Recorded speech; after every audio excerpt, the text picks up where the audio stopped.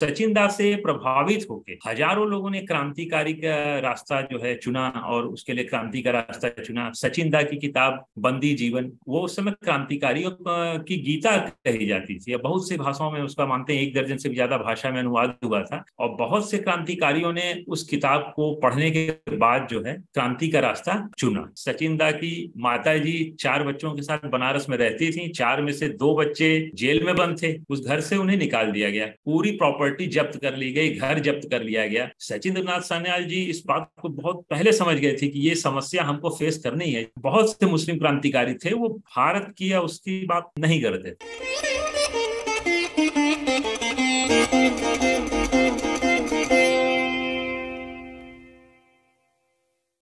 नमस्कार, संगम टॉक से मैं सीमा आज के इस विशेष कार्यक्रम में आप सबका स्वागत करती हूँ। आज के हमारे वक्ता हैं नितिन सिंह। नितिन जी ने बनारस हिंदू यूनिवर्सिटी से अंतर्राष्ट्रीय संबंध में विशेषज्ञता किए हैं। ब्लॉगर व लेखन का 17 वर्ष का अनुभव है। बीबीसी वर्ल्ड न्यूज सर्विस आज हिंदी भाषा के सबसे पुराने समाचार पत्र में एक के अतिरिक्त विभिन्न पत्र पत्रिकाओं में लेखन। आज का विषय है महान क्रांतिकारी सचिंद्र सान्याल की अनकही दास्तां। अब मैं नितिन जी से निवेदन करती हूँ कि वह अपनी वार्ता आरंभ करें। धन्यवाद। पहली चीज या पहला सवाल उठता है कि सचिंद्र सान्याल थे कौन। तो जैसे कि हम सब जानते हैं सचिंद्र सान्याल एक महान क्रांतिकारी थे, या ये कहा जाए कि महानतम क्रांतिकारियों में से एक थे। तो फिर आता है कि सचिंद्र सान्याल को कौन सी ऐसी चीज है जो बाकी क्रांतिकारियों से थोड़ा सा हटके अलग करती है। या हम जब बाकी क्रांतिकारियों की बात करें तो महान तो सभी क्रांतिकारी थे, क्योंकि सभी देश के लिए अपना सब कुछ कुर्बान कर रहे थे, सब कुछ देने को तैयार थे, अपना जीवन दांव पे लगा दिया था, तो फिर सब कुछ था। लेकिन जो सचिंद्र सान्याल को एक चीज बाकी लोगों से थोड़ा सा अलग बनाती है, वो है सचिंद्र सान्याल का लीडर का गुण। मतलब हम कह सकते हैं एक लीडर की जो क्वालिटी थी, या शायद हम ये कहें कि सचिन दा की, मतलब इंग्लिश में लीडर वर्ड शायद अच्छा नहीं होगा उनके लिए, बांग्ला में एक वर्ड यूज होता है अग्रगामी, या हम जिसे कहते हैं पथ के दावेदार। तो बाकी लोग जिस रास्ते पे क्रांति के जा रहे थे उसमें सचिंद्र सान्याल जी अग्रगामी थे। उन्होंने उस रास्ते को बनाया और बाकी लोगों के लिए थोड़ा सा सुविधाजनक कर दिया। तो इसके लिए मुझे लगता है सचिंद्र सान्याल जी को हम एक अग्रगामी की या आगे की अगुवा की जो है कह सकते हैं। अब इसमें सचिंद्र सान्याल जी की जब भी बात आती है तो एक ये भी बात आती है कि सचिंद्र सान्याल जी का इंपॉर्टेंस रोल क्या था इस तरह से। तो सबसे बड़ी चीज हम देखते हैं कि सचिंद्र सान्याल जी से प्रभावित होकर, जैसे कहा मैंने, वो एक अग्रगामी व्यक्तित्व थे। तो सचिन दास से प्रभावित होकर हजारों लोगों ने क्रांतिकारी का रास्ता जो है चुना और उसके लिए क्रांति का रास्ता चुना। सचिन दा की किताब बंदी जीवन, वो उस समय क्रांतिकारियों की गीता कही जाती थी। बहुत सी भाषाओं में उसका मानते हैं 1 दर्जन से भी ज्यादा भाषा में अनुवाद हुआ था और बहुत से क्रांतिकारियों ने उस किताब को पढ़ने के बाद जो है क्रांति का रास्ता चुना। अब जब लीडर की बात करते हैं जो सचिन दा को बाकी लोगों से अलग करती है, तो इसमें एक उदाहरण मुझे याद आता है। सचिन दा एक तो विवेकानंद जी से बहुत प्रभावित, और विवेकानंद जी ने एक जगह पे इस बात का मेंशन किया है कि अगर हम अपने पहले गदर की बात करते हैं 1857 की, 1857 की, तो उसकी असफलता के क्या कारण थे। तो उसमें विवेकानंद जी ने एक बड़ा इंपॉर्टेंट कारण बताया। उन्होंने कहा कि मेरे एक, ये विवेकानंद जी के वर्ड में है, कि मेरे एक दोस्त हैं, ब्रिटिश हैं, उनसे मैंने इस टॉपिक पे बात की कि क्या कारण है जो सबसे इंपॉर्टेंट था कि 1857 में हम फेल हो गए, आप जीत गए। तो उन्होंने विवेकानंद जी से कहा कि उसका जो सबसे इंपॉर्टेंट कारण था कि हमारे पास लीडर अच्छे। उन्होंने कहा कि आर्म्स भी हमारे सेम थी, ट्रेनिंग भी हमारी सेम थी, सब कुछ हमारा सेम था, लेकिन हमारे पास लीडर अच्छे थे। आपके पास जो देसी पलटन थी, उस लीडर उस इतने कैलिबर नहीं था उनके पास। और उसका उन्होंने कारण बताया कि आपके जो लीडर्स थे वो लीड करने की जगह, एग्जाम्पल सेट करने की जगह ऑर्डर देते थे कि ऐसा करो, वैसा करो, इधर से जाओ। तो उससे क्या होता था, जो पीछे के लोग थे, जो फॉलोअर्स थे, वो उतना उनकी बात को एक्सेप्ट नहीं कर पाते थे। उनको लगता था ये तो खुद कुछ कर ही नहीं रहे हैं, बस ऑर्डर दे रहे हैं। तो सचिन दा में हम ये क्वालिटी देखते हैं, वो एक लीडर की तरह आते हैं। और जैसा कहा जाता है लीडर लीड्स बाय एग्जाम्पल, तो उन्होंने बहुत से एग्जाम्पल सेट किए, पैरामीटर सेट किए कि हाँ ऐसा करना चाहिए, ऐसा करना चाहिए, इतना ज्यादा इसके लिए प्रॉब्लम है, कष्ट उठाना चाहिए, वो उन्होंने करके दिखाया, बाकी लोगों के लिए करके दिखाया। तो ये जो सचिन दा का लीडर वाला रोल था, मुझे लगता है कि इनको बाकी क्रांतिकारियों से थोड़ा सा हटके अलग करता है। और शायद यही कारण था कि सचिन दा के साथ बहुत से क्रांतिकारी जुड़ जाते हैं। उस समय के हम किसी भी बड़े क्रांतिकारी की बात करें तो सब सचिंदा के जुड़े हुए थे, या सबने अपनी राइटिंग में कहीं ना कहीं एक्सेप्ट किया है कि सचिंदा उनके पॉलिटिकल गुरु थे। अब इसमें बहुत से नाम आते हैं, जैसे त्रैलोक्य चक्रवर्ती, भगवती चरण वोहरा, चंद्रशेखर आजाद, भगत सिंह, नलिनी किशोर गुह, बाबा पृथ्वी सिंह, सुखदेव, राजगुरु, लाला हरदयाल, अजीत सिंह, सभी ने कहा है कि सचिंदा जो है उनके राजनीतिक गुरु थे। और इसके अलावा अगर हम दो नाम और लेना चाहें, रासुदा का, रास बिहारी बोस का और सुभाष चंद्र बोस का, तो वो सचिंदा के साथ बहुत ही क्लोजली थे, उनके साथ सचिंदा जुड़े हुए थे और इन दोनों महान लोगों के साथ सचिंदा ने बहुत काम किया, जिस बारे में मेंशन कम हो। जैसे खुद मुझे पहली बार जब पता चला कि सुभाष दा का एक पेपर आया करता था अग्रगामी, तो 1937 में सचिंदा उस पेपर के साथ जुड़े हुए थे, तो बहुत दिन तक तो मैं समझ ही नहीं पाया था कि अग्रगामी इसका मतलब क्या है। तो बाद में पता चला वो फॉरवर्ड ब्लॉक को शो करता था और उसका इंग्लिश जो है अग्रगामी थी। तो इस तरह से सचिंदा हमेशा से क्रांतिकारियों के साथ जब तक जीवित रहे हैं जुड़े रहे। अब अगर हम बात करें सचिंदा के कंट्रीब्यूशन की कि उन्होंने काम क्या किया, जिससे हम मेन मानते हैं कि सचिंदा का मेन कंट्रीब्यूशन क्या था, तो जैसा कि अब इसमें यही कहना होगा कि एक आदमी कितना कंट्रीब्यूट कर सकता है, अगर आम भाषा में पूछें तो एक क्या लेवल हो सकता है। तो सचिंदा की एक छोटी सी उम्र उन्हें मिली थी, लगभग 50 साल तो वो जिंदा रहे थे। उस 50 साल में से 20 साल उन्होंने जेल में बिताए। 2 बार उन्हें आजीवन कारावास मिला और आजीवन कारावास में से भी 2 बार जो है सचिंदा को काले पानी की सजा मिली। तो 50 साल में से 20 साल तो उन्होंने जेल में बिताए। और इसके बाद अगर हम बात करें तो आता है कि सचिंदा को पहला जो बनारस विद्रोह है उसके लिए उन्हें पहली बार काले पानी की सजा मिली। 1915 के समय, 1915 के समय जो पहला विद्रोह हुआ, तो सचिंदा उसके लिए पूरा बेस जो था या पूरी तैयारी थी या पूरी तरह से वो सचिंदा की ही प्लानिंग थी। सचिंदा 1857 की क्रांति की तरह, गदर की तरह एक बार फिर से दोहराना चाहते थे और उन गलतियों से सीखते हुए फिर से चाहते थे कि सशस्त्र विद्रोह हो जाए।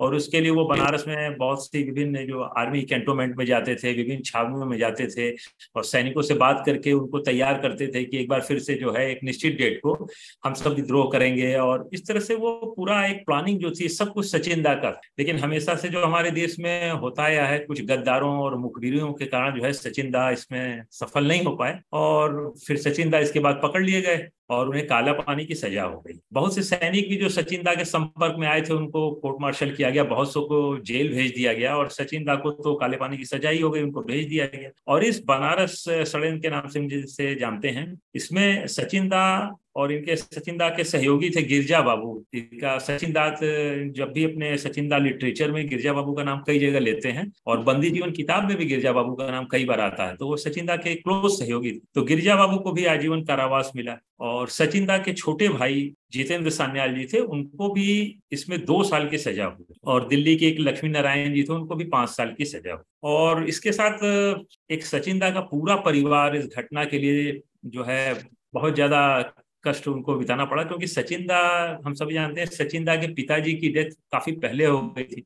सचिंदा की माताजी, उनके सचिंदा के अलावा उनके 3 भाई और थे, उनको लेके बनारस में जिस घर में रहती थी उस घर से उन्हें निकाल दिया गया, पूरी प्रॉपर्टी जब्त कर ली गई, घर जब्त कर लिया गया। अब कल्पना करिए कि एक उनके पिताजी की डेथ हो चुकी थी, सचिंदा की माताजी 4 बच्चों के साथ बनारस में रहती थी, 4 में से 2 बच्चे जेल में बंद थे, सचिंदा आजीवन कारावास पे थे, छोटे भाई 2 साल के लिए सजा पाए हुए थे और 2 बच्चों को लेके वो उनकी मेंटली इतनी स्ट्रांग थी, वो कितनी ब्रेव के जो भी कह लें हम, कि उसके बाद उन्होंने उन 2 बच्चों के सहारे बहुत लंबा समय बिताया और उसके बाद वो फिर गोरखपुर अपने भाई के यहाँ, सचिंदा के मामा के यहाँ रहने के लिए चली गई। समझते हैं कि सचिंदा का जो जीवन था वो कितना कठिनाइयों से भरा हुआ था। और इसमें एक चीज और है कि सचिंदा को जो अंडमान की जेल में भेजा गया, तो सचिंदा को अंडमान की जेल में बहुत ही कठोर जिंदगी बितानी पड़ी, क्योंकि वहां पे जो सबसे खतरनाक कैदियों को रखा जाता था उनसे वो कोल्हू के बैल की तरह, जो हम कहते हैं ना ऑयल मिल की तरह थे, तो बैल की जगह आदमी थे। तो सचिंदा का आंख पे पट्टी बांध करके उनसे बैल की तरह काम लिया जाता था और ये सचिंदा के साथ, उनके साथ पिटाई करना, उनको और भी तरह से तंग करना, ये एक नॉर्मल सी घटना थी जो सचिंदा के साथ हुई है, काफी सालों तक हुई है। फिर 1920 में सचिंदा 1920 के लगभग जो है जेल से छूटते हैं, क्योंकि फर्स्ट वर्ल्ड वॉर खत्म होता है और ब्रिटेन उसमें जीतता है, तो उस तरह से आता है कि जो पॉलिटिकल हैं, जो राजनीतिक कैदी हैं, उनको छोड़ा जाए।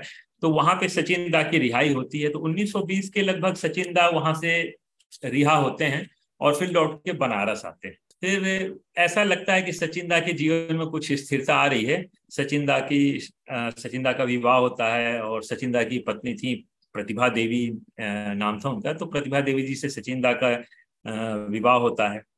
उसके बाद सचिंदा गांधी जी के भी संपर्क में आते हैं। गांधी जी भी चाहते थे कि सचिंदा जैसे जो युवा हैं, जिनके कारण जो यंग एज के लड़के हैं वो क्रांति की तरफ ज्यादा हो रहे हैं, कांग्रेस से ज्यादा उतने इफेक्ट में आ नहीं रहे हैं। तो गांधी जी सचिंदा से मिलते हैं और वो गांधी जी कहते हैं कि आप हमारे साथ आ जाओ। सचिंदा भी गांधी जी के साथ जो बातों को उन्होंने लिखा है कि हमारा मंजिल तो एक ही है, रास्ते अलग हो सकते हैं, लेकिन सचिंदा पूरी तरह से गांधी जी के साथ जुड़े नहीं थे। इसके कुछ और कारण थे, तो कभी इस पे विस्तार से चर्चा करनी होगी। खैर, सचिंदा फिर गांधी जी के साथ आते हैं, लेकिन चौरी चौरा कांड 4 फरवरी 1922 को होता है और उससे क्या होता है कि गांधी जी जो अपना असहयोग आंदोलन वापस ले लेते हैं। तो सचिंदा जैसे क्रांतिकारी आदमी को इसको पचा पाना बहुत मुश्किल था, तो वो फिर से बिल्कुल गांधी जी के विरोध में सामने आते हैं। वो कहते हैं कि फिर से आर्म रिवॉल्यूशन की ओर जाना होगा, और वो जाते भी हैं। और सचिंदा फिर से HRA का गठन करते हैं, जिसे हम सभी हिंदुस्तान रिपब्लिकन आर्मी के नाम से जानते हैं।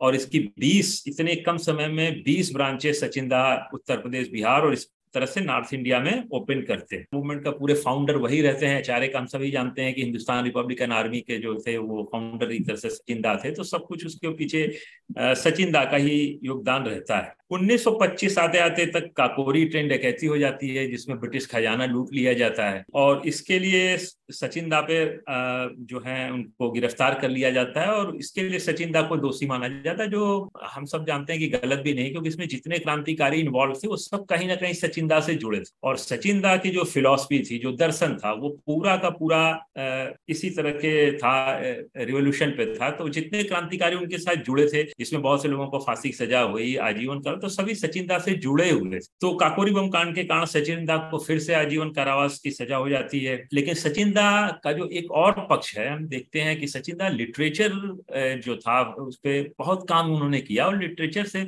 बहुत स्ट्रांग वो चाहते थे कि अगर फाउंडेशन हो, क्रांति की नींव बिना स्ट्रॉन्ग लिटरेचर के, साहित्य के नहीं रखी जा सकती। जेल में रहते हुए भी सचिंदा ने बहुत गंभीर अध्ययन किया। बंदी जीवन, साहित्य, समाज और संस्कृति, विचार विनिमय, वंशानुक्रम, इस तरह की उन्होंने बहुत से एसेज, किताबें और बहुत से पंपलेट जो हैं इस बीच में उन्होंने लिखे। उन्होंने लिखना कभी बंद नहीं किया। और एक लंबा समय था इस बार सचिंदा का जो काल कोठरी में बीता, बहुत से कष्टों को सहते हुए। फिर वो 1937 में सचिंदा को बाहर आने का मौका मिलता है, और तब देश की परिस्थितियां बहुत बदल चुकी थी। लेकिन सचिंदा का जो सबसे बड़ी क्वालिटी थी कि कभी हारना नहीं, तो वो बाहर आते हैं, और इसके बावजूद वो बाहर आने के तुरंत कुछ दिनों के अंदर ही फिर से क्रांतिकारी गतिविधियों में जुड़ जाते हैं। 1937 में ही, जैसे मैंने पहले बताया, सुभाष दा का एक पेपर था अग्रगामी, जो बनारस से पब्लिश होता था, उससे सचिंदा जुड़ जाते हैं। और कुछ दिन बाद उन्हें फिर से गिरफ्तार कर लिया जाता है, क्योंकि उन्होंने एक बार कहीं एंटी ब्रिटिश जो है कुछ लोगों के बीच में बातें कही थी, तो उन्हें फिर से गिरफ्तार कर लिया जाता है। फिर छूटते हैं। फिर कुछ दिन बाद पुलिस पकड़ लेती है कि उन्होंने कहीं स्पीच दे दी थी,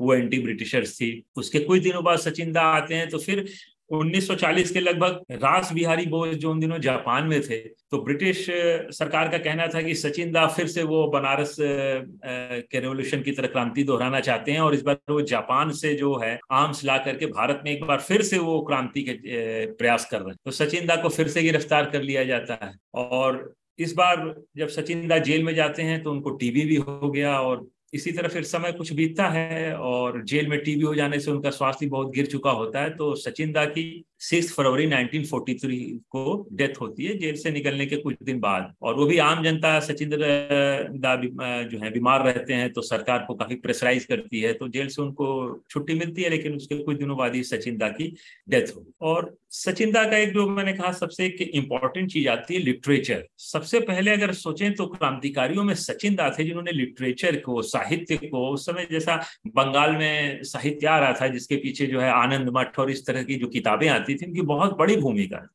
और सचिंदा हमेशा कहते आए थे कि जब तक इस तरह का साहित्य नहीं आएगा तब तक क्रांति परमानेंट नहीं हो सकती, क्योंकि क्रांति का फाउंडेशन इस तरह के लिटरेचर पर ही आता है, आम लोगों तक उसको पहुंचाया जा सकता है, और यही एक माध्यम है कि आम लोगों तक हम पहुंचाएं कि क्रांति का क्या मतलब है, आजादी का क्या मतलब है। और इसके लिए फाउंडेशन के लिए जो है लिटरेचर जो है बहुत जरूरी है। तो इसीलिए सचिंदा ने खुद भी बहुत से किताबें लिखी और बहुत से पम्पलेट लिखे, बहुत से एस्से लिखे, जहां तक संभव उन्होंने अखबार की भी नौकरी की। और वो चाहते थे कि बाकी लोग भी जो हैं हमेशा अध्ययन से और पढ़ाई से जुड़े रहे। सचिंद्रनाथ सान्याल जी ने कहीं कहीं लिखा भी है, वो कुछ लाइनें हैं जो मैं बताना चाहूंगा। उन्होंने लिखा है कि समाज को विकसित होने में साहित्य की विशेष भूमिका होती है और क्रांति का आधार साहित्य ही है। और इसके लिए उन्होंने रशिया की क्रांति को, आयरलैंड की क्रांति को, स्पेन की और जर्मनी में जो हुआ था, तो दुनिया भर में जहां भी इस तरह की क्रांतियां हुई थी वो उसका बराबर एग्जाम्पल दिया करते थे और बताते थे कि भारत में भी अगर क्रांति करनी है तो उसके लिए लिटरेचर, उसका जो बैकग्राउंड है वो बहुत स्ट्रांग करना होगा। तो ये सचिंद्र नाथ सान्याल का हमेशा से मानना था। इसी के साथ उनका कहना था कि जो देश छानबीन पे बहुत ध्यान देते हैं। साहित्य का मतलब उन्होंने कहा कि केवल मनोरंजन साहित्य से नहीं है कि आपने उसको मनोरंजन की तरह पढ़ लिया। उन्होंने कहा उसको पढ़ने के बाद जो लोग उसके आधार पे छानबीन कर सकते हैं, चीजों को गलत सही समझ सकते हैं, वही रेस आगे जाती है, वही देश आगे जाते हैं, और वही जातियां जो हैं दौड़ में आगे निकल पाती हैं, जिनको इस पर तरह की छानबीन करने की आदत हो, या अपने देश के लोगों को उन्होंने छानबीन करने की, किसी चीज को समझने की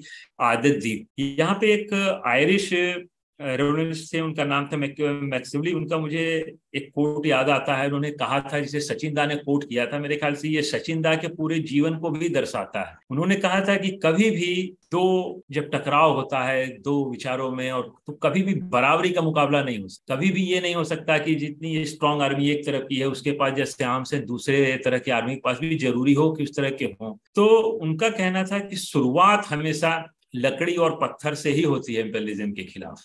बस आपको शुरू करना है, उसके ये नहीं देखना है कि हम कितने कमजोर हैं। और उन्होंने उसको बढ़ाते हुए ये तक कहा था कि अगर आप 10 आदमी हो और आप दुनिया की सबसे एडवांस आर्मी से लड़ने जा रहे हो, तो आप अगर शुरुआत करते हो, आपके पास आर्म्स के नाम पे पत्थर हैं, लकड़ी है, तो भी आपको रुकना नहीं चाहिए। और जो आपको कहता है कि आप गलत काम कर रहे हो, ऐसे नहीं कर पाओगे, हार जाओगे, तुरंत ही मारे जाओगे, तो उन्होंने कहा था ऐसे लोगों को हटा देना चाहिए, इनके मुंह पे थूक देना चाहिए, हटा देना चाहिए। क्योंकि कभी भी जब शुरुआत होती है तो बराबरी की नहीं हो सकती, लेकिन हमेशा शुरुआत यही होती है, यही क्रांति का आधार बनती है। इसलिए कभी भी इससे पीछे नहीं हटना चाहिए कि मुकाबला कितना भी जो है गैर बराबरी का है, शुरुआत तो कर ही देनी चाहिए, उसके बाद जैसा होगा वो कर्म है। तो ये सचिंदा का काफी आता है। इस बारे में मुझे रोमा रोला की वो लाइन याद आती है, उन्होंने कहीं लिखी थी। तो ऐसा मेरा पर्सनल मानना है कि ये लाइन जो है वो सचिंदा के ऊपर, या उनका हम जब संघर्ष देखते हैं तो हम पाते हैं सचिंदा के ऊपर पूरी तरह से सही साबित होती है। To strive, to seek, not to find and not to yield.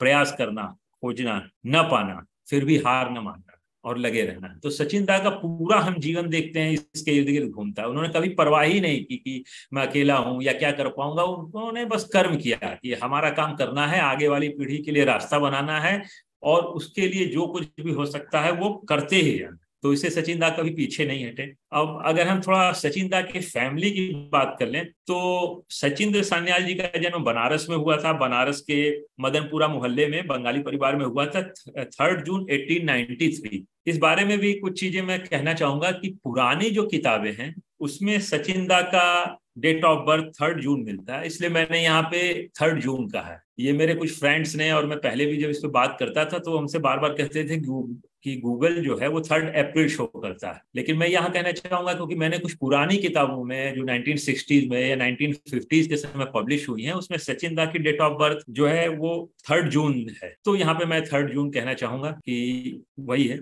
और सचिंदा के पिताजी थे, इनका नाम हरनाथ सान्याल था। हरनाथ सान्याल जी खुद बहुत क्रांतिकारी विचारों के थे, और वो नौकरी करते हुए उस जमाने के ब्रिटिश आर्मी में नौकरी करते थे, अकाउंटेंट थे। लेकिन जैसा कि किताबों में मेंशन किया गया है पुराने जमाने की, सचिंदा के पिताजी खुद क्रांतिकारियों के बहुत सपोर्टिव रहे। और ऐसा कई जगह मेंशन आता है कि जो लोग भी उस समय क्रांतिकारी गतिविधियों में बनारस में लिप्त थे, उसमें इन्वॉल्व थे, उनके साथ सचिंद्र नाथ सान्याल के पिताजी जो है बहुत क्लोज कनेक्शन, और कई बार उनको भी देखा गया बहुत उससे, लेकिन वो बहुत गहराई से जुड़े रहे। और इस सचिंदा सान्याल के जीवन में नो डाउट इस बात का बहुत गहरा प्रभाव पड़ा। सचिंद्रनाथ सान्याल की माता जी का नाम था शिरोध वासिनी, और ये एक कितनी बहादुर महिला थी, हम इसके बारे में बात कर ही चुके हैं कि वो उन्होंने कितने कष्ट सहे पूरे परिवार के साथ। जब इतनी बड़ी आपदा थी, पूरा परिवार इतने कष्ट से गुजर रहा था, तो ये उन्हीं का मॉरल था, उन्हीं की बहादुरी थी, उन्हीं का सपोर्ट था, जिससे पूरा परिवार टिका रहा। नहीं तो उस समय 4 में से, और इसके साथ ये बात और इम्पोर्टेंट है कि सचिंद्रनाथ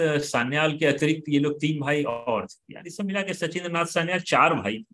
तो इनके और जो 3 भाई थे वो थे जितेंद्रनाथ सान्याल, भूपेंद्रनाथ सान्याल, रविंद्रनाथ सान्याल। और ये चारों भाई आर्म्स रेवोल्यूशन के लिए, क्रांतिकारी गतिविधियों के लिए जेल गए, और चारों भाइयों ने लंबी लंबी सजाएं पाई हैं, 2 साल 4 साल, इस तरह से चारों भाई सचिंदा के जो है क्रांतिकारी गतिविधियों में इन्वॉल्व थे, और सभी को सभी सजाएं मिलती रही, लंबी सजाएं। ये नहीं था कि कुछ दिन के लिए गए या फिर माफी मांग ली, सभी ने लंबी सजाएं पाई। इस बारे में एक बात और जो है मुझे बहुत इंपॉर्टेंट लगती है, और ये सचिंदा पे जब रिसर्च वर्क करते हुए मैंने पाई थी, तो इसलिए यहाँ पे इसको मैं मेंशन करना बहुत जरूरी समझता हूँ। बनारस में एक क्रांति बहुत पहले हुई थी, जिसे उतना हम नहीं जानते क्योंकि वो फेल्योर हो गई थी 1781 में। 15 अगस्त 1781 में भी बनारस में क्रांति हुई थी। इसमें बहुत से यूरोपियन सैनिक मारे गए थे, बहुत से ईस्ट इंडिया कंपनी के सैनिक मारे गए थे, पर वो क्रांति फेल्योर हो गई।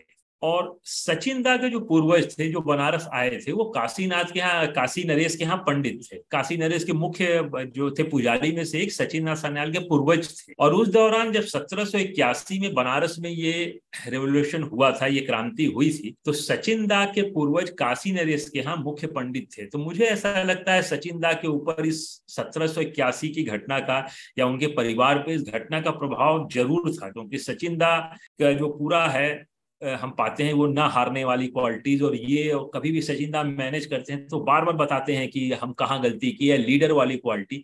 तो 1781 की जब हम बात करते हैं तो उस समय वॉरेन हेस्टिंग ने इसके बारे में, जो हम जानते हैं वॉरेन हेस्टिंग ब्रिटिश राज के मेन पिलर थे इंडिया में, तो वॉरेन हेस्टिंग ने बनारस की घटना का कई जगह जिक्र किया है, और उन्होंने उसके बारे में लिखा है कि अगर जनता को उस समय सही लीडर मिला होता तो मैं कुछ लोगों के साथ फंस गया था वहां, जैसे चूहेदानी में चूहा फंस जाता है, तो मैं तो घेर के मार दिया गया होता, और उसके बाद क्रांति फैल गई होती ज्यादा जगह, तो पता नहीं क्या अंजाम होता और ब्रिटिश राज फिर आगे बढ़ पाता नहीं। तो ये 1781 में ये घटना घटी थी, और सचिंद्रनाथ सान्याल का परिवार इस घटना से बहुत गहराई से जुड़ा था। तो मुझे लगता है कभी भी जब हम सचिंद्रनाथ सान्याल को हम देखते हैं तो हमें इस घटना से जरूर देखना पड़ेगा कि उनके परिवार पे इस घटना का क्या प्रभाव था, या इस घटना के कारण सचिंद्रनाथ सान्याल ने जो है क्या सीखा। क्योंकि इस घटना में सैकड़ों, बहुत कम ऐसा नहीं था, सैकड़ों विदेशी जो थे वो सिपाही मारे गए थे, और 3-4 जगह जनता ने बिल्कुल विद्रोह कर दिया था, और लेकिन हमारे लीडर नहीं सही मिला। जैसा कि वॉरेन हेस्टिंग ने खुद बताया है कि अगर लीडर सही रहा होता तो 1781 एक दूसरा ही रूप हमें देखने को मिलता। तो ये सचिंद्रनाथ सान्याल जी का परिवार इस घटना से जुड़ा हुआ था। 1781 में जब बनारस पे ईस्ट इंडिया कंपनी का कब्जा हुआ था, तो सचिंद्रनाथ सान्याल के पूर्वज जो बंगाल से बनारस में आए थे, उस समय के बनारस के राजा काशी नरेश के मुख्य पुजारी थे। तो मुझे ऐसा लगता है कि इस घटना से जुड़ा हुआ था। अब इसमें मैं कुछ बातें और बताना चाहूंगा। सचिंद्रनाथ सान्याल जी से मैं अपने को बहुत लकी समझता हूँ कि मैं जब सचिंदा पे काम कर रहा था तो मैं ऐसे 2 लोगों से मिला, या मुझे मिलने का सौभाग्य मिला, जो सचिंदा से 1937 के समय 2 या 3 बार मिले। तो काफी प्रयास के बाद मुझे 2 लोग ऐसे मिले। एक लोग तो अब वो दिमागी रूप से नहीं थे, काफी एज हो गई थी, 97-98 साल, 100 के करीब उनकी उम्र थी। तो मैं जब उनके घर गया तो मैं बस उनका जो है पैर छू के चला आया, क्योंकि वो कुछ बताने की स्थिति में नहीं थी। लेकिन भादुड़ी जी, जिनकी मुलाकात 1937 में 2 बार सचिंद्रनाथ सान्याल जी से हुई थी, उन्होंने कुछ इंपॉर्टेंट बातें बताई। हाँ, ये है भादुड़ी जी की भी उम्र 94-95 साल की हो गई थी। तो जो उनके पुत्र थे उन्होंने मुझसे कहा कि आप ज्यादा समय मत लीजिएगा इनसे, भादुड़ी जी से थोड़ी बहुत ही बात करिएगा। तो बात करते समय भी मैं देखा उनके जो लड़के थे वो उनको सहारा दे के ले आए, 94-95 साल के हो चुके थे, और वो ड्राइंग रूम में बैठे तो बात करते समय भी वो रुमाल लिए हुए थे, थोड़ा सा बोल रहे थे तो उनके मुंह से खून आने लग रहा था। तो बात करने की वैसी स्थिति नहीं थी, लेकिन बात सचिंद्रनाथ सान्याल जी की थी, तो मैंने भी तुरंत जो है सब्जेक्ट पे आते हुए 2 क्वेश्चन उन्होंने उनसे पूछे। मैंने पूछा आप सचिंदा से कब मिले थे आखिरी बार? तो उन्होंने वही 1937 का जिक्र किया, बताया कि जब वो बनारस से पेपर छपता था सुभाष दा का अग्रगामी, तो वहां पे मेरी मुलाकात हुई थी। मैंने दूसरा क्वेश्चन उनसे तुरंत किया कि सचिंदा ने क्या कहा था लास्ट, जो आपको ध्यान हो, याद हो? तो उन्होंने कहा कि सचिंदा ने 1937 के समय जो बात कही थी वो ये थी, उन्होंने कहा जल्दी ही हिंदुओं को दो मोर्चे पे एक साथ लड़ना होगा, अगेंस्ट ब्रिटिशर्स और अगेंस्ट हार्डकोर मुस्लिम्स। क्योंकि 1937 के समय ही सचिंद्र नाथ सान्याल ने कहा था कि ये जो मुस्लिम में एक कट्टरवादा आता जा रहा है, इससे निपटना बहुत मुश्किल है और हिंदुओं को जल्दी ही दो मोर्चे पे लड़ना होगा। मुझे लगता है ये सचिंद्र नाथ सान्याल की एक दूरदृष्टि को दिखाता है। और सचिंद्र नाथ सान्याल का जब भी हम लिटरेचर पढ़ते हैं, सचिंदा का लिटरेचर पढ़ते हैं, तो सचिंद्र नाथ सान्याल जी ने इस बात को कई बार मेंशन किया है। सचिंद्र नाथ सान्याल जी इस बात को बहुत पहले समझ गए थे कि ये समस्या हमको फेस करनी है, जिससे हमने भारत पाकिस्तान बंटवारे के रूप में देखी। तो सचिंद्र नाथ सान्याल जी 20-25 साल पहले ही वो उन्होंने इस बारे को विस्तार से लिखा। सचिंद्र नाथ सान्याल जी ने लिखा है अपनी किताबों में, लिटरेचर में, कि जो मुस्लिमों के नेता हैं, सब नहीं पर अधिकतर जो मुस्लिमों के नेता हैं, वो अपने आप को भारत से जोड़ के नहीं देखते हैं। वो अरब में, अफगानिस्तान में और इस तरह से टर्की में, तो इस तरह से वो अपना हित देखते हैं, बात भी उनकी करते हैं, वो कहीं ना कहीं उनसे जुड़े हैं। भारत के साथ उनका जुड़ाव कम है या लगभग नहीं के बराबर। और इस बात से मैं सचिंद्र नाथ सान्याल जी की दो लाइनें कहना चाहूंगा, जो सचिंद्र नाथ सान्याल जी ने खुद, उनके शब्दों में हमको समझ में आएगा कि सचिंद्र नाथ सान्याल जी ने ऐसा क्यों कहा। तो सचिंद्र नाथ सान्याल जी ने एक जगह साफ साफ अपने लिटरेचर में लिखा है कि भारत के मुस्लिमों के क्रांतिकारी दल को भारतीय क्रांतिकारी दल न कहके भारत के मुस्लिम क्रांतिकारी दल कहना चाहिए, और यही ठीक होगा, क्योंकि वो अपने आप को एज ए इंडियन मानने की जगह इस्लामिक पैन और इस्लामिक ब्रदरहुड में ज्यादा बिलीव करते हैं। वो बाकी अपने को टर्की से, अफगानिस्तान से इस तरह से जोड़ते हैं। और इसका एग्जाम्पल भी सचिंदा ने दिया है कि उस समय के कुछ पॉपुलर जो मुस्लिम नेता थे, वो कहा करते थे कि अफगानिस्तान से, काबुल से हमको कहना चाहिए कि वो भारत पे अटैक कर दें, ब्रिटिशर्स को हरा लें। तो सचिंदा ने लिखा है कि उनके दिमाग में जो उस जमाने के मुस्लिम पॉलिटिशियन थे, उनके लिए भारत की आजादी का मतलब था दोबारा मुस्लिम राज्य की वापसी, न कि भारत की आजादी का मतलब ये था कि ब्रिटिशर्स चले जाएं और हमें अपने अधिकार मिल जाएं। तो भारत की आजादी का मतलब भारत की आजादी से है। मैक्सिमम मुस्लिम पॉलिटिशियन जो उस समय के देश के थे, उनके लिए भारत की आजादी का मतलब था मुस्लिम राज्य की वापसी। तो ये चीज सचिंदा की मुझे लगता है कि मेंशन करना बहुत जरूरी थी। और यही एक मेरा प्रयास था सचिंद्र नाथ सान्याल जी के कुछ उन पहलुओं से बात करने का, लोगों को बताने का, जो मुझे लगता है कि इंपॉर्टेंस रखते थे या सचिंद्र नाथ सान्याल के बारे में हमें जानना चाहिए। क्योंकि एक्चुअली मैं कहना तो चाहता था या बात करना चाहता था सचिंदा को बाद में कैसे साइड लाइन किया गया, तो बिल्कुल एक प्लान और गेम जैसे साइड लाइन कर दिया गया। उनके लिटरेचर भी नहीं मिलते हैं। आज से 15-20 साल पहले की बात है, जब मैं सचिंदा पे सीरियसली काम कर रहा था, तो मुझे बड़ा आश्चर्य हुआ कि सचिंदा की लिखी किताब बंदी जीवन मुझे बनारस की केवल एक लाइब्रेरी में, पुरानी कार्माइकल लाइब्रेरी में, उसकी एक कॉपी मिली थी। और सचिंदा सान्याल उस लाइब्रेरी में खुद पढ़ने आया करते थे, कभी कभार अखबार पलटने, उन्होंने अपनी किताब में लिखा है। तो उसी लाइब्रेरी में उनकी एक कॉपी मिली। मैं बीएचयू का स्टूडेंट रहा हूँ, मुझे याद नहीं आता कि बीएचयू लाइब्रेरी में सचिंदा की बंदी जीवन किताब थी, जो मुझे लगता है भारत के हर प्राइमरी स्कूल में भी होनी चाहिए, क्योंकि ये एक तरह से गीता थी, बाइबल थी, हर क्रांतिकारी इसको पढ़ता था। ये एक सबसे बड़ी किताब थी। और ये किताब मैं कार्माइकल लाइब्रेरी में इसकी एक कॉपी पाया, वहां पे भी केवल एक कॉपी पुरानी थी सचिंदा की। और सचिंदा सान्याल उस लाइब्रेरी में आया करते थे कभी कभार। तो उस समय मैंने भी कहा कि पढ़ने के बाद मुझे लगा कि अरे सचिंदा यहाँ आया करते थे और उनकी लिखी किताब उसी लाइब्रेरी में मिल रही। तो सचिंद्र सान्याल जी को, क्योंकि उसे काफी कुछ जो है, इसलिए मार्क्सिस्ट हिस्टोरियन ने और नेहरूवादी हिस्टोरियन ने सचिंदा को बहुत हद तक साइडलाइन करने की कोशिश की है। क्योंकि सचिंदा की हम जब भी बात करेंगे तो काफी कुछ बातें हैं जो सचिंदा पे काम करते हुए मैंने जानी, कि कैसे उनको साइडलाइन किया गया, या कैसे बाद में पॉलिटिकल पार्टीज ने अपने इलेक्शन के लिए भी बनारस में सचिंदा से जुड़ी बहुत सी चीजों को हटाने की कोशिश की है। तो सचिंद्रनाथ जी का परिवार जो है बनारस में उन दिनों में रहता था। और सचिंद्रनाथ सान्याल जी की माता का नाम शिरोधवासिनी देवी था, पिताजी का नाम हरनाथ सान्याल था। और सचिंद्रनाथ सान्याल के पिताजी हरनाथ सान्याल जी भी देश के स्वतंत्र कराने के लिए क्रांतिकारियों के साथ लगातार जुड़ाव में थे। जैसा कि मिलता है लिटरेचर में, सचिंद्रनाथ सान्याल जी के पिताजी क्रांतिकारियों की हर संभव मदद करने के लिए जाने जाते, जहां तक संभव था वो करते थे। और जब तक वो जीवित रहे, वो बराबर क्रांतिकारियों के साथ जुड़े रहे। फिर इसके बाद सचिंद्रनाथ सान्याल जी के 3 अन्य भाई जिनके नाम आते हैं, जो सचिंद्रनाथ सान्याल के अलावा उनके 3 अन्य भाई थे, जितेंद्र नाथ, भूपेंद्र नाथ, रविंद्रनाथ। ये तीनों भाई सचिंद्रनाथ सान्याल के साथ बराबर जो है क्रांतिकारी घटनाओं में थे। काकोरी से लेके हम कहीं भी जाते हैं, हर जगह इनका हम पाते हैं, सचिंद्र नाथ सान्याल जी का जो है जुड़ाव रहा है। और इसी के साथ इनके भाइयों का भी हर घटना में जुड़ा, और सभी जो हैं सजा पाए हैं क्रांतिकारी गतिविधियों के लिए। और एक चीज और जो है मेंशन करना चाहूंगा कि सचिंद्र नाथ सान्याल जी को समझने के लिए हमें उस युग के बारे में जो जानना होगा, 19th सेंचुरी का जो खासकर मिड का समय था बंगाल का, ये बंगाल का नवजागरण वाला समय था। तो नेशनलिस्ट जो हैं फोर्सेज स्ट्रांग हो रही थी, तो सचिंद्र नाथ सान्याल जी ने ऐसा बार बार लिटरेचर के इंपॉर्टेंस पे बहुत बल दिया। तो उसमें कहीं ना कहीं हम पाएंगे मधुसूदन दत्त, रंगलाल बंदोपाध्याय जिनका मिलता है कविताएं जो थी, बंकिम चंद्र से तो हम सब वाकिफ ही हैं, बंकिम चंद्र चटर्जी जी की दुर्गेश नंदिनी, आनंद मठ, देवी चौधरानी, और इस तरह की जो लिटरेचर थे बंगाल के, वो काफी हद तक केवल बंगाल को ही नहीं, हमारे यहाँ से जो नॉर्थ से लगे हुए जो था पूरी बेल्ट थी, इसको प्रभावित कर रहे थे। और सचिंद्र नाथ सान्याल जी पे विवेकानंद का बहुत प्रभाव था। और ये भी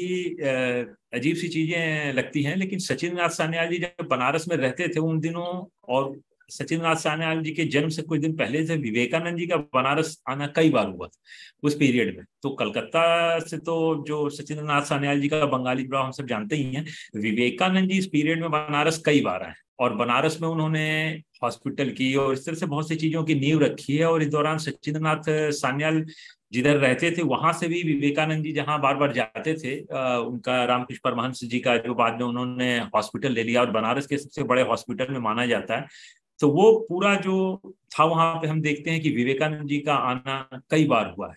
तो सचिंद्र नाथ सान्याल जी विवेकानंद जी के लिटरेचर से प्रभावित थे, ये हम सभी जानते हैं। और विवेकानंद जी के जो बनारस आना है उसमें भी आता है कि जिस जगह विवेकानंद गए थे वहां सचिंद्र नाथ सान्याल जी के जाने का वर्णन मिलता है। या 1902 में अपने डेथ से विवेकानंद जी शरीर त्यागने से कुछ दिन पहले, कुछ महीनों पहले बनारस आए थे 1902 में, और वो बनारस में काली कृष्ण ठाकुर के आवास में रुके थे दिल्ली बाजार में। अभी भी वो मकान है, अब तो वो खंडहर हो गया लेकिन वो मकान है। तो हम समझ सकते हैं कि विवेकानंद जी काशी नगरी जो है कितना उनको लगाव था, और वो हमेशा से आते रहे। अपने मृत्यु से कुछ दिन पहले भी आए तो वो यहाँ पे रुके थे, और उसके बारे में काफी कुछ लिटरेचर मिलता है विवेकानंद जी के बनारस के बारे में। और जैसा कि मैंने बताया, दो लोगों से मुझे मिलने का जो है सौभाग्य मिला, जो सचिंदा के साथ 1937 के समय उनसे मुलाकात हुई थी।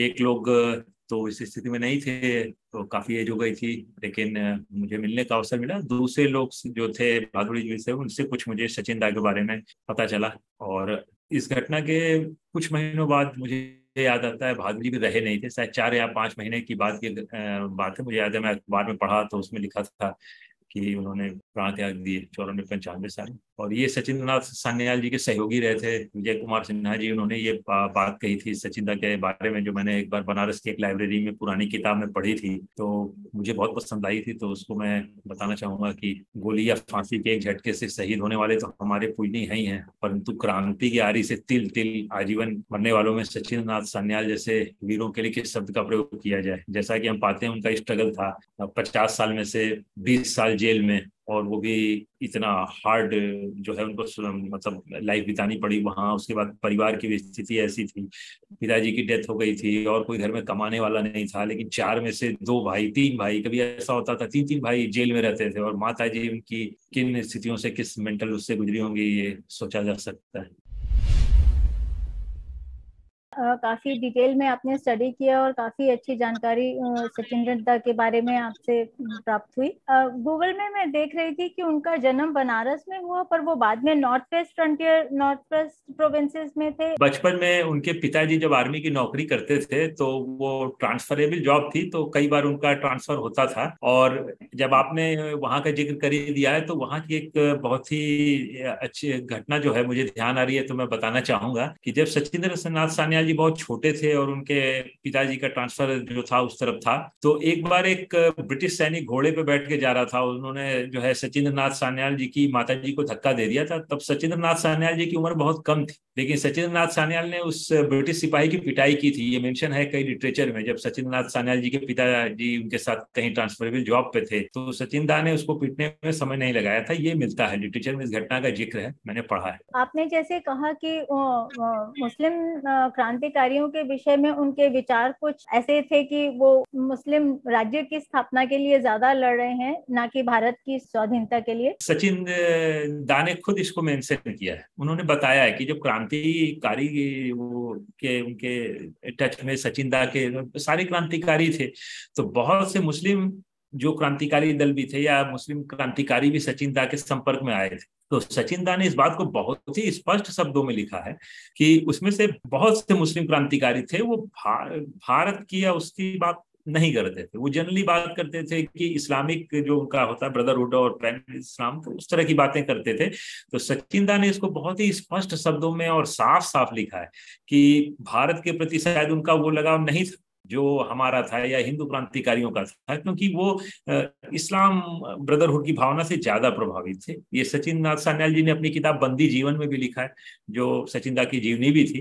तो उसमें भी उन्होंने इस बात को बहुत स्पष्ट रूप में लिखा है कि ये इस कारण से कभी कभार हमारा मनमुटाव भी हो जाता था। सचिंदा ने ये भी लिखा है कि हम उनको अपनी तरफ लाने की कोशिश भी करते थे कि चलिए ठीक है, कुछ बातों में हम हमारे बीच अंतर हो सकता है, मतलब, लेकिन सचिंदा कहते हैं इस बात पे जब उनका व्यवहार था वो कुछ ऐसा हो जाता था कि उनको हम चाह के भी अपने साथ नहीं ला पाते। आप जैसे ब्लॉग लिखते हैं और आपने सचिंद्र नाथ सान्याल के ऊपर भी ब्लॉग लिखा है, ये जो 1781 की बनारस क्रांति की आपने बात की, क्या उस पे भी आपने कुछ लिखा है? ब्लॉग मैंने लिखा था, एक पूरी पोस्ट मैंने लिखी थी 1781 के ऊपर, और उस समय ही काम करते समय मुझे पता चला था कि सचिंदा का परिवार जो है इस समय भी जुड़ा हुआ था इससे, उनके लिंक। सचिंदा पे मैंने 2 पोस्ट लिखी थी। एक पोस्ट तो मैंने लिखी थी कि जिन 2 लोगों से, महान लोगों से मुझे मिलने का समय मिला, 17-15 साल पुरानी बात है, तो वो अंदर से मुझे बहुत लगता था कि मैं लोगों को बताऊं कि मैं कम से कम 2 लोगों से तो मिला ही जो सचिंदा के साथ रहे हैं, मिले हैं। तो मैंने इस तरह से उसको लिखा था। सचिंद्र नाथ सान्याल जी की पारिवारिक पृष्ठभूमि क्या थी उस समय? सचिंद्र नाथ सान्याल जी की जो पारिवारिक पृष्ठभूमि है, जैसा कि हम जानते हैं, बंगाल से और कलकत्ता से तो वो जुड़े हुए थे, लेकिन वो पैदा बनारस में हुए। और बनारस को तो हम सभी जानते हैं मिनी बंगाल के नाम से भी जाना जाता है। आज आप भी बनारस के कुछ मोहल्ले में जाएंगे तो वो आपको लगेगा कि आप बिल्कुल जो है बंगाल में, क्योंकि वहाँ दुकानें भी, सब कुछ जो है, आसपास के घर उस पूरी तरह से बंगाली लोगों के हैं। तो सचिंदा का मदनपुरा के एरिया में जन्म हुआ वो, और वो पूरा जो आसपास का एरिया था वो बंगाली लोगों का था। और इसमें एक बात और बड़ी इंटरेस्टिंग है कि अभी आपने कहा तो मुझे ध्यान नहीं थी उस समय, या हम कहें कि योग जो है, जो गीता के हम समझते हैं आज की डेट में योग तो योगा हो गया है, तो हम उसकी मूल बातें जो है, बेसिक चीजें भूल गए। बनारस में लाहिड़ी गुरुजी जो आते हैं, लाहिड़ी स्वामी जी के नाम से हमें जानते हैं, तो ये सचिंद्र नाथ सान्याल के बहुत क्लोज रिलेटिव थे। और गीता से जो हम देखते हैं विवेकानंद जी, और वो बंगाल का जो पूरा रेवोल्यूशन शुरू होता है वो पूरी तरह से गीता बेस्ड। और सचिंदा जब बनारस में पैदा हुए तो उनके आसपास का जो माहौल था वो पूरी तरह से ऐसे लोगों से था जो गीता बेस्ड, कोई गीता का आधार कर्म आधार बनाया था, किसी ने योग की किसी गीता की शाखा पे काम किया था। तो इस तरह से सचिंदा के पूरा आसपास का जो माहौल था वो पूरी तरह से नेशनलिस्ट था, पूरी तरह से इंडियन जो सिविलाइजेशन या कल्चर से बहुत ही गहराई से जुड़ा हुआ परिवार था। आसपास हम देखेंगे तो सब कुछ है, अभी भी कुछ चीजें हैं जो जाने पे हमें समझ में आता है कि वो आसपास से जो मंदिर हैं उस तरह से, तो सचिंदा का जुड़ा हुआ था। फिर जैसे मैंने कहा कि सचिंदा के पूर्वज बनारस आके 1781 में सेटल हुए थे, और बनारस के राजा के वो मुख्य पुजारी थे। फिर सचिंदा के पिताजी, भाई का, मुझे नहीं लगता कि शायद ही कोई क्रांति की लड़ाई में ऐसा परिवार रहा हो जिसने अपने पूरे परिवार को, और हम देखते हैं 1781 तक पहुंच जाते हैं तो पूरी कई पीढ़ी जो थी वो लगी थी, तब जाके एक सचिंद्र सान्याल का जन्म होता है। क्योंकि उसके पीछे जो थॉट था वो सदियों से चला आ रहा था कि वो 1781 भी देखा था, वो बनारस का उस रेवोल्यूशन के जो है फ्लॉप होने के क्या कारण थे, कैसे वो गलत हो गया, और जनता पूरी तरह से तैयार थी लेकिन हम फिर भी सफल नहीं हो पाए। तो इस तरह से एक सचिंद्र नाथ सान्याल का जो पारिवारिक पृष्ठभूमि और आसपास का माहौल था। फिर सचिंदा के पास ही मदन मोहन मालवीय जी भी आ जाते हैं, बहुत से लोग बनारस से उस समय जुड़ जाते हैं, सेंट्रल हिंदू स्कूल हो जाता है, एनी बेसेंट हो जाती है।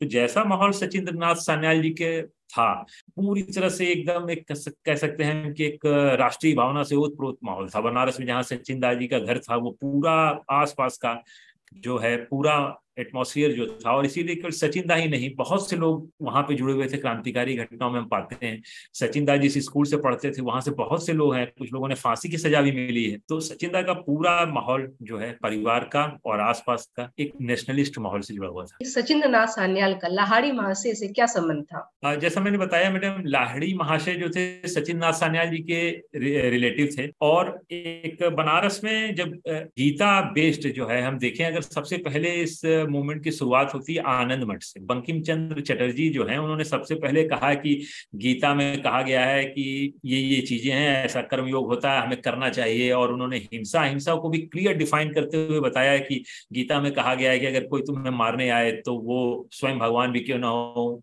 मारा जा सकता है। इस तरह की बातें उन्होंने कही। और उसके बाद गीता का जो कर्मयोग था वो काफी हद तक प्रभावित करता है बनारस। जैसे मैंने कहा कि बनारस को मिनी बंगाल कहा जाता है, क्योंकि बंगाल और बनारस जो है सांस्कृतिक रूप से इतने ज्यादा जुड़े हुए थे कि कोई खास अंतर रह नहीं जाता है। तो बनारस के ऊपर बंगाल का प्रभाव, और बनारस में जो कुछ होता था उसका हम देखेंगे तो बंगाल के ऊपर प्रभाव बहुत जल्दी होता। तो उस दौरान जब सचिंद्र नाथ सान्याल जी मदनपुरा में रहते थे तो बंगाल से बहुत से लोग आए थे जिन्होंने गीता के ऊपर अलग अलग ढंग से काम शुरू किया। किसी ने गीता के योग को अपना लिया जो आगे चल के काफी दूर तक जाता है। इसमें विवेकानंद जी भी आते हैं, तो वो यहाँ पे आए तो बहुत से वो योगियों से मुलाकात किए जो सचिंद्र नाथ सान्याल जी से घर के आसपास रहते थे। विवेकानंद जी का हम सभी जानते हैं कि योग को पॉपुलर करने में कितना बड़ा योगदान था, तो वो भी यहाँ पे आते हैं। तो उन महान योगियों में से कुछ में से सचिंद्र नाथ सान्याल के जो सचिंद्र नाथ सान्याल भी जुड़े थे उनसे विवेकानंद जी की भी मुलाकात होती है। तो योग एक केवल हम उसको एक्सरसाइज से नहीं जोड़ सकते, वो हमारी संस्कृति का, हमारी गीता का, हमारे साहित्य का, हमारे हिंदू धर्म का एक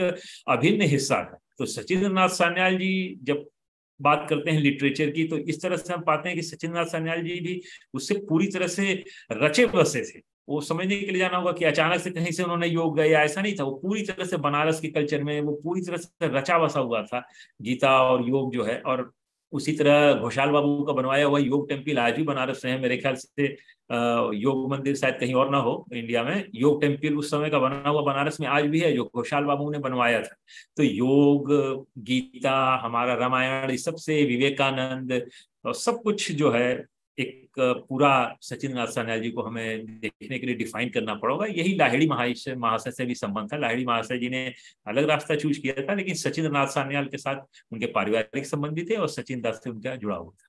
सचिंद्र नाथ सान्याल का सुभाष चंद्र बोस के साथ नजदीकियों का जिक्र क्यों किया जाता है? मैम, सुभाष चंद्र बोस के साथ सचिन दा की नजदीकियों का जिक्र इसलिए किया जाता है कि सुभाष चंद्र बोस का एक पेपर था अग्रगामी, और जैसा कि मैंने कहा, मैं जब इस पेपर को बहुत मुश्किल से खोजा था, एक लोग के पास इसकी कुछ फटी पुरानी 2-4 कॉपी मुझे मिली थी, तो मुझे बड़ा अफसोस हुआ कि मुझे ये जानने में 10-15 दिन लग गए। मैंने ध्यान ही नहीं दिया कि अग्रगामी का मतलब क्या होता है। अग्रगामी का मतलब फॉरवर्ड ब्लॉक। तो वो सुभाष दा के जो उन दिनों की याद दिलाता था। तो जो पेपर उन्होंने शुरू किया था वो सचिंद्र नाथ सान्याल जी बनारस में देखा करते थे। बहुत दिन तक उससे जुड़ ही नहीं पाए, उन्हें तो मौका ही नहीं मिलता था। एक बार आजीवन कारावास पाए, फिर आए तो फिर आजीवन कारावास मिल गया, फिर 1937 में आए, तो उसके बाद कई बार जेल गए, फिर 40 में फिर उनके ऊपर लग गया कि जापान के साथ मिलकर फिर से आर्म्स रिवॉल्यूशन इंडिया में करना चाहते। लेकिन उस 2-2.5 साल के पीरियड में बनारस में अग्रगामी अखबार जो है एक बहुत इंपॉर्टेंट पेपर माना जाता था। उस समय के जितने हिंदी के भी जो राइटर थे वो उसमें लिखा करते थे, और कुछ लोगों ने तो मुझे बताया है कि वो इस नाम से नाम बदल के भी लिखा करते थे कि ब्रिटिशर्स उन्हें जो है तंग न करें या उनको पकड़ा न जा सके। तो नाम बदल के भी कुछ उस समय के बनारस के जो हिंदी राइटर थे उस पेपर में लिखा करते थे, और वो सुभाष दा का ही एक तरह से पेपर था अग्रगामी, और सचिंद्र नाथ सान्याल जी उससे बहुत गहराई से जुड़े रहे। तो आपने बहुत रिसर्च की है सचिंद्र नाथ जी के जीवन पर, और मुझे ये पूछना था कि जैसे जो रास बिहारी बोस के साथ उनका किस तरह से रहा, क्योंकि रास बिहारी बोस तो जल्दी वहाँ चले गए थे जापान, और वो जी रास बिहारी बोस जी जब बनारस में रहते थे, जब उनके ऊपर इनाम घोषित था और रास बिहारी बोस बनारस में रहते तो वो सचिंद्र नाथ सान्याल के साथ ही रहा करते थे। तो सचिंद्र नाथ सान्याल जी और उनके बीच काफी लंबा समय बीता है, और ये विषय दूसरा हो जाता है, इसलिए मैंने इस बारे में ज्यादा नहीं कहा, क्योंकि उस समय का सचिंद्र नाथ सान्याल जी ने कुछ बड़े इंटरेस्टिंग मोमेंट भी शेयर किए हैं रास बिहारी बोस के साथ। की उन्होंने पहली बार जब रासुदा को रोते देखा तो उन्होंने लिखा है कि मतलब एक शेर को मैंने पहली बार देखा इस तरह से उसकी आंखें भरी हुई थी। और वो भी रास बिहारी बोस जी इसलिए दुखी थे क्योंकि उनके साथ के जो सहयोगी थे उनको फांसी की सजा उस दिन दी गई थी। अपने लिए तो वो कभी शायद ही दुखी हुए हों। तो सचिन दा ने इस बारे में लिखा है कि मैंने पहली बार जब उनको देखा, आंख भरी हुई, तो मुझे पता चला कि उनके जो सहयोगी थे उनको फांसी दी गई थी। तो ये काफी चीजें हैं। तो बनारस में वो रहे हैं और उसका काफी कुछ इंटरेस्टिंग भी लगता है पढ़ने पे, मतलब कि कैसे कई बार वो पुलिस से बहुत पास पास से बचे।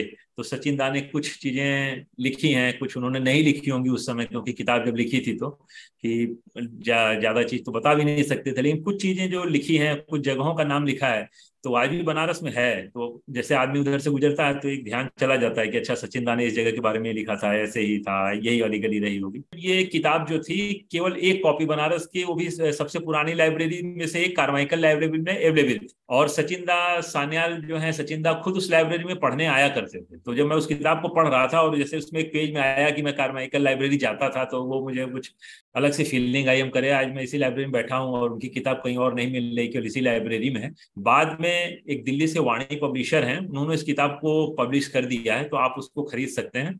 और पुरानी में और नई में मैंने मिलाया है, क्योंकि मैं जब पुराने लाइब्रेरी में था तो हर पेज की मैंने फोटो ले ली थी कि अगली बार आऊँ न मिले। तो बाद में मैंने पुरानी और नई में मिला के देखा, कोई अंतर है नहीं। उन्होंने बहुत अच्छी किताब पब्लिश की है, वो बिल्कुल सेम है।